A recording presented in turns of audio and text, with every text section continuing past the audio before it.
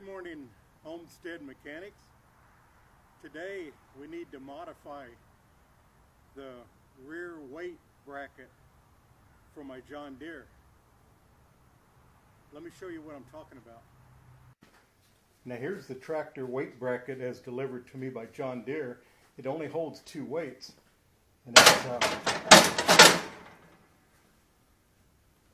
works pretty good. And this bracket's nice and solid. I sure wish it would have handled 4 weights. The X300, X500, X700 series lawn garden tractors, they do have a 4 weight bracket, and I was tempted to buy that one, but I had no way of knowing whether their chassis is wider or whether it would line up. I knew this one would line up, and after thinking about it for a while, I finally concluded how I could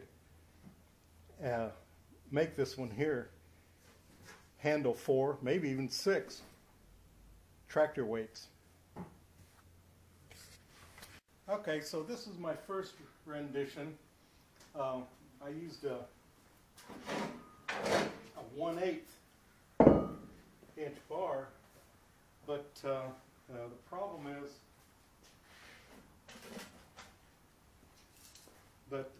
is I got more than 1/8 of an inch. I got about 1/2 inch in this crack, and you can see how these things are sagging. Of course, that doesn't hurt anything. It's just the way it looks, but I think the idea is still valid. Now somehow I was out and about using my tractor with 1 weight, and somehow I bent the hell out of this bar. I bent it back in shape, but it told me that 1/8 of an inch isn't all that strong, and so I need to use something a little heavier.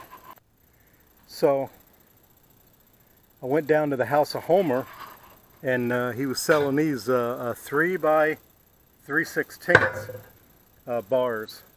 And the other one's 1/8, so this is essentially 1/8 and a half, but it still allows a lot of slop.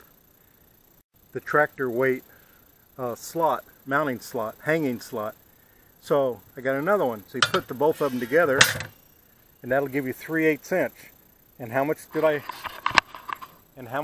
space is there in that slot? 1/2 inch. So that'll be perfect. So that'll be 3/8, and I'll have 1/8 inch clearance play. That'll work. Let's get to drilling.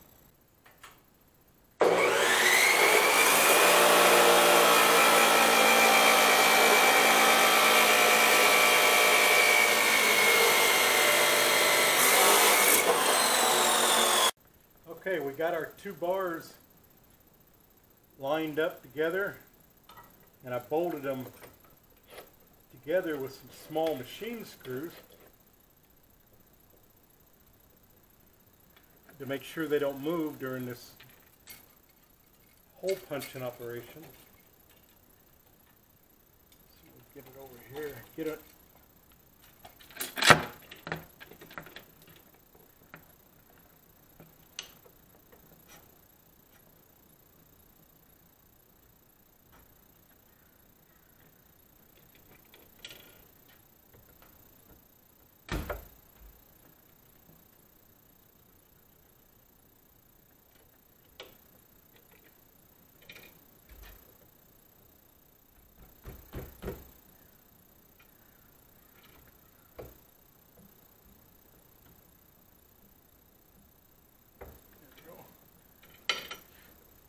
That's fine. Alright, so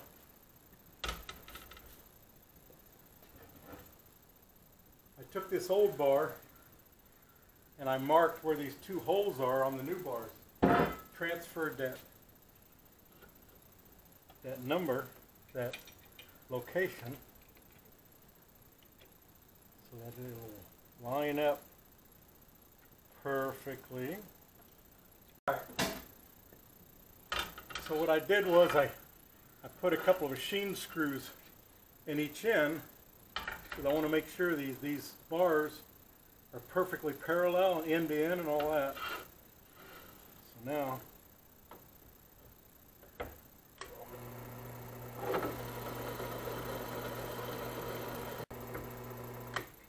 Sometimes on metal you'll have a curlicue start, and I've seen them come off for a foot or two, and you really don't want that to keep coming out, because the thing, it could jump out at you and hit you in the eye or up your nose or something. So what I found is while you're drilling, while you're pressing, even if you're using a hand drill, all you got to do is release pressure and hit it again, and it'll snap that curlicue off right now, and that's what you want to do.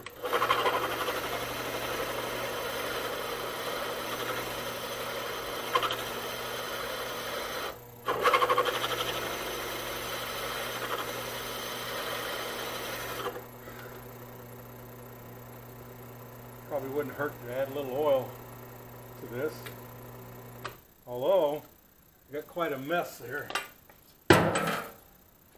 Knock off all my shavings. There we go. All this is just a ketchup bottle from Walmart with some motor oil in it. Some old dirty motor oil I was throwing out.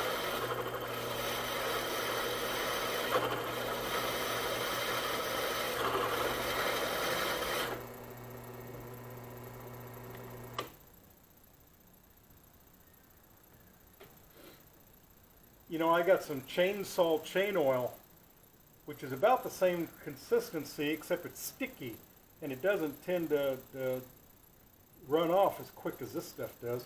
I'm tempted to use it, but that stuff's kind of pricey. I don't want to throw it away.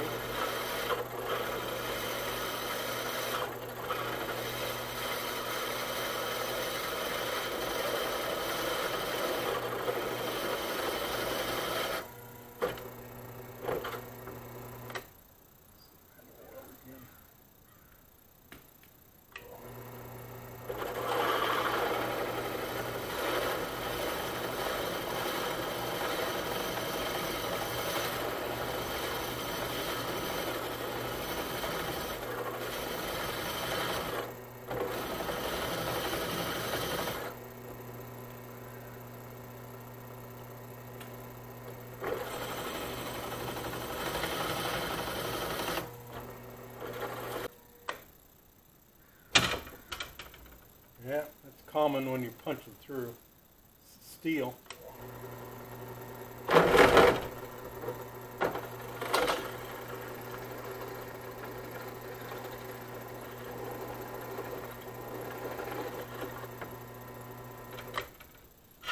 That ought to do it.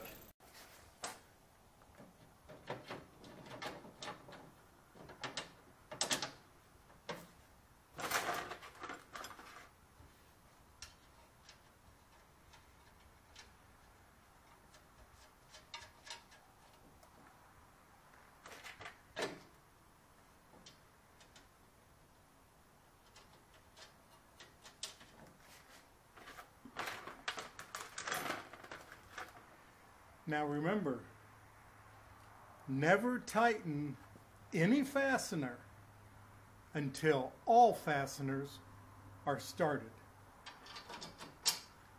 That's true whether you're using a bolt and a nut, just bolts, just sheet screws.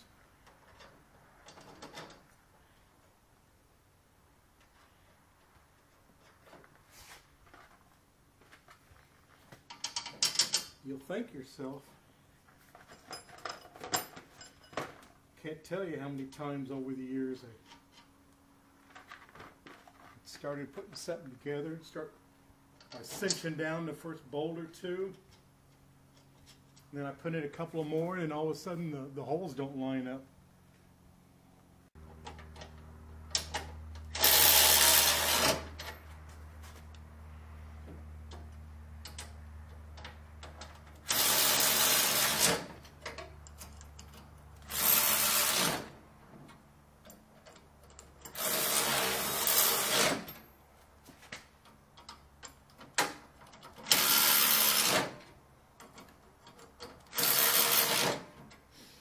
This is a great tool for running up bolts, but it doesn't have a terrible lot of torque.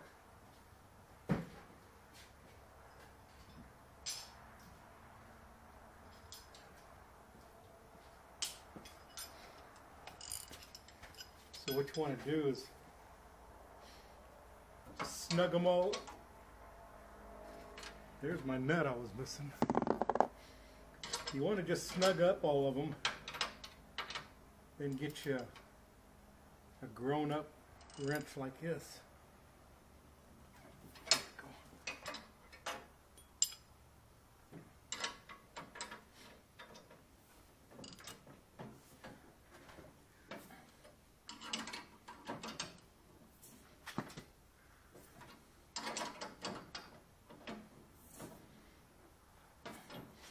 I don't know, this here is a nice ratchet. My wife bought that for me for my birthday. When we were newlyweds, and I was attending diesel truck school at the community college. This is an SK Wayne 40170. I don't know if they even make this thing anymore. I just recently replaced the ratchet head.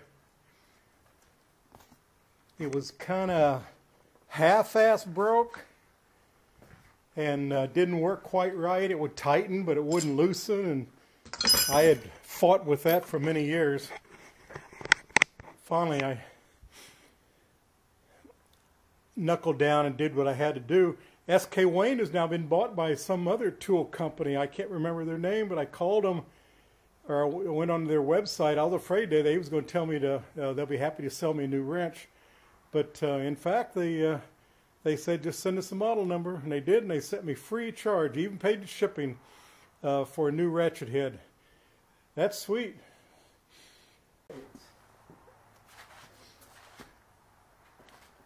Get our weights on there. Oh yeah, see now they sit a lot more level. Where before they were sitting about like that.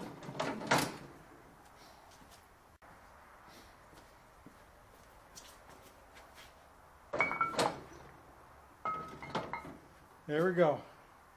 Now I got an extra 160 pounds on there. Yeah, I was saying earlier that this tractor gets stuck a lot with all my uneven land. Not just here, I go back through the woods and the backyard, there's a big hill and all that. First thing I did to fix the getting stuck part, I put these ag tires on. They help quite a bit, but not enough. So I bought the weight bracket and put 2 weights on it, and that helped a little more, but not enough. And so I was at Harbor Freight, and I saw this little baby winch, 70 bucks. Boy, you can't go wrong with a baby winch like that. So baby winch and these 2 sleeve hitches, and there I spent about $15 or $18 a piece for both of them on Amazon, the hitches, and then I just created a bar and a flat bar, and right here's a piece of angle iron to mount the fair lead, and worked pretty good. And I got a connector right there, and so I want it right here. So if I put the winch on the back, or I put the winch on the front, I got the electrical connection coming out in the middle of the tractor, so that my cable will reach either in the front, when I mount it in the front, or I mount it in the back right there. I got to admit, the cable, all that is a pretty good quality jumper cable. I snipped the clips off of the end, and truth is, I snipped it just a little bit shorter than I should have, but it just does fit on the back. But anyway, and then I got my thing right here, and got it wired through a relay, and it's right off the battery, and it works real good. Well, one thing I'm reluctant to do is you run the winch when the engine's running. Now I have run the winch just to spool up the cable with no load with the engine running, but I don't know. This winch might draw so much juice with the engine running, you could pop your alternator. I don't know if that would really happen. It just seems it's probable that it might, and I don't need to do that. So so far I've been in a situation where I've done quite a bit of winching right off the battery, and the battery hasn't gone low. I've always had enough power to start the tractor, but I do try to not winch too much and get the tractor running to recharge what I've tapped out of it with the winch. But it's worked real good. That winch, not only does it pull this tractor's 700 and something or 800 with the well the tractor's 500. This shovel is 125, so now we're at 625. This is what, at least 25, so that'd be 650. These tires must weigh a little more, so they probably add another 20 pounds, so we'll be at 670. And then now I got 160 pounds, 730, you're about 830 pounds. And so anyway, so the weight can add up pretty quickly. Anyway, we got this project finished, and looks like it came out pretty well, and I still got room for one or two more if I so desire. All right, Homestead Mechanics, we'll see you in the next video.